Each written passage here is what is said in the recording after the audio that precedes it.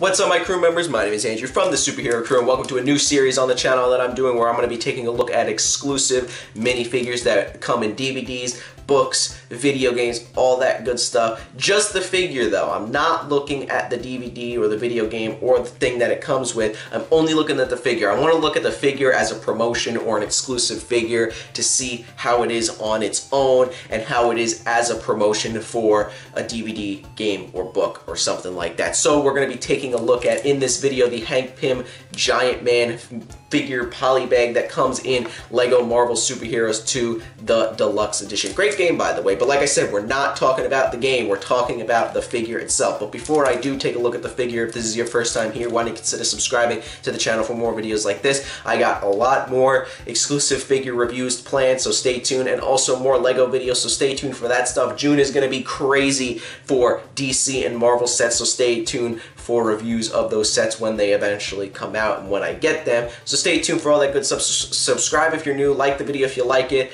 and yeah, and also shout out to my boy Chris because he's a bitch. So anyway, let's take a look at the figure. Alright, so here is the Hank Pym Giant Man figure. Now this is the first comic book accurate version of Giant Man that we've got, We've gotten Giant Man in that airport set for Civil War. We've also got Hank Pym in that Ant-Man set, movie set from a little while ago, but this is the first time we're actually getting Hank Pym in his comic outfit, or, well, one of his comic outfits. I would have preferred getting the original where he's got that awesome helmet, but this is alright, I guess, for getting this character. This is a character that we've gotten before, but from the movies, not in comic book form. So it's one of his outfits. Probably my one, I wouldn't say least favorite, but one of my, I mean, it's not really recognizable. I would have preferred, like I said, the original one where he's got that cool helmet, but this is alright for what it is.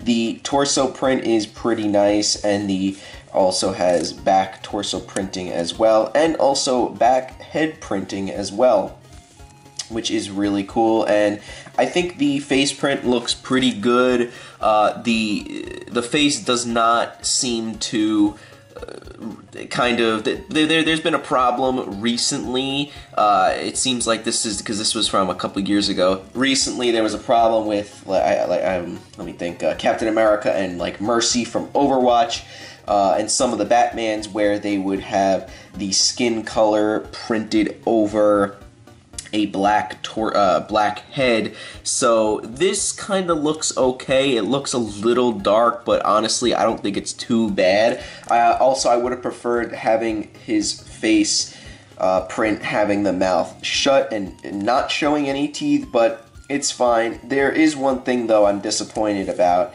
and that's the legs. The legs have no printing on them, just generic blue legs, which is a little disappointing.